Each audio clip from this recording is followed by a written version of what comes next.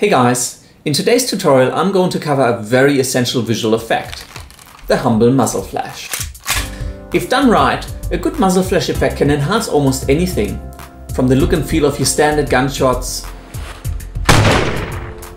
a gun-crazed maniac, your cameraman. Camera loves you, baby.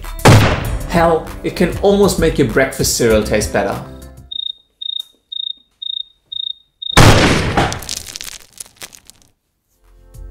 Knowing how to create a convincing muzzle flash effect is an essential and very fun skill for any visual artist to have.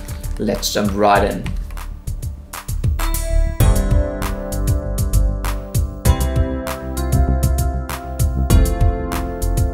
For this effect we will composite several layers. First, we will place the muzzle flash on top of our base footage. We then create a lighting layer and mask out all the areas in the image that will receive lighting from the flash. However, just placing the lighting layer over the footage looks kind of flat and unrealistic, so we're going to create a matte to make the lighting layer blend more naturally with the scene. Finally, and this is just for personal style, we can add some colorization to the footage. Now, let me show you how to do all of this in After Effects. As you can see, I already have a composition created and I've placed the base footage Tobias shoot in it. Now, the first thing I want to do is I want to find the exact spot where the gun is being fired, which is probably about here where the slide is moving back. Next, I will take my muzzle flash element and place it on top of this layer and position it right in front of the gun. Now, I'm using stock footage from the Action Essentials pack, but you can find free stock footage online and I've included a few links in the description of this video. Once you've positioned the muzzle flash, just change the blend mode of the layer to screen. The other thing I'd also like to do, I usually like to add a little bit of glow to the muzzle flash just to intensify it and blend it a bit better into the scene. For this, go to Presets and Effects and search for glow. Now, take the glow effect and drag it onto your muzzle flash layer. I usually like to increase the radius a little bit just to make it a little bit softer and not quite so artificial, but play around with the parameters and use whatever feels natural. Next, we're going to add the lighting layer. For this, select New and Solid. Now, for the color of your solid, you usually want to pick something that is very similar to your muzzle flash. You can name your layer whatever you want, I'm going to call it gun lighting, and then click OK. You want to change the blend mode of your new layer to additive and lower the opacity to around 20. Next, you have to think about which parts of the scene would be lit up by an actual muzzle flash, and you will have to create masks to highlight all those areas. I'm going to speed this up a little bit. Basically, what I'm doing is I'm creating masks for both of the walls, my face, as well as the front of my hand that is facing the muzzle. Then I'm going to increase the feather amount and reduce the opacity of some of these masks just so that it's not quite as harsh and unnatural. The other thing I want to do is I want to use the subtractive masks for underneath my arm and my right shoulder because that area would not be in light if there was an actual muzzle flash in the scene.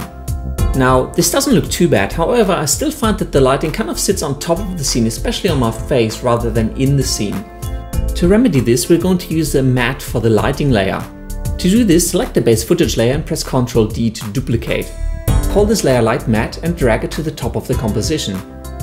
Now, there are three things you need to do with your lighting matte. First, you need to desaturate it, which you can do with the hue saturation effect, simply by turning the master saturation down to 0. Next, add the brightness and contrast effect to your matte. You can do this simply by double-clicking on the effect in the Effects and Presets panel. Now, when adjusting the brightness and contrast, keep in mind that the brighter the image will be, the more light it will receive from our lighting layer. The last thing I like to do is just to add a fast blur to the matte, just to soften out the lighting effect a little bit. Usually a setting of around 10 or so is actually quite sufficient. Now that we've created the light map, the last thing we have to do is turn off its visibility. Then go to the gun lighting layer and under Track Matte select Luma Matte. Selecting Luma Matte means that wherever our light matte layer is brighter, the gun lighting layer will be more visible. Wherever the light map is dark, our gun lighting layer will be less visible. If you have a look at the lighting effect, you can see that it is sitting a lot nicer in the scene rather than just being on top of it. The very last thing we have to do is animate the opacity of the lighting layer. I usually set the opacity to around 20 at the moment of the muzzle flash and within about 2 or 3 frames fade it down to 0. Now remember to set the frame just before the muzzle flash to 0 so that it jumps instantly from 0 to 20 and you get that nice flash effect. Render it out and your muzzle flash effect is complete.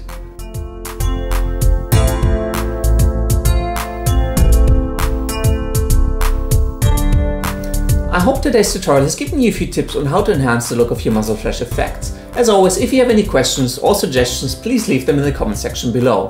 And in next week's video, I'm going to show you how to complete your gun effects by adding realistic looking bullet impacts. Until then, I will see you later.